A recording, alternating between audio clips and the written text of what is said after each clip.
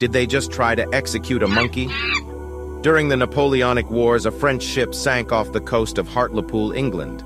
The only survivor was the captain's pet monkey, which he always dressed in a French military uniform. The locals freaked out because the law was that any French military found on British soil must be executed as a spy.